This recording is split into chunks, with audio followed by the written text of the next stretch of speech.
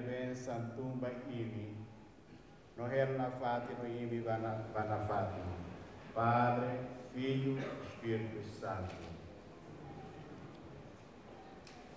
The establishment of the Commission also sends a clear message to our brothers and sisters who are still living as refugees.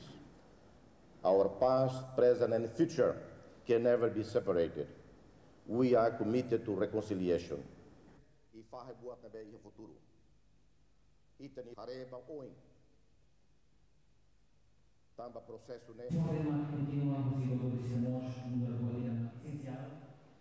It will further the cause of justice by offering a mechanism for dealing with many of the human rights violations that were committed in this country during the past turmoil, but also, as José reminded us, since the 25th of April of 1974, without burdening any further, without burdening unnecessarily the court system that is already addressing the most serious cases.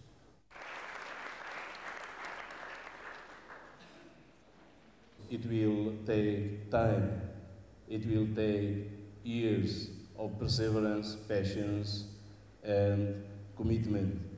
It is why I wish to the Commission, to the members, to the commissioners, all the success.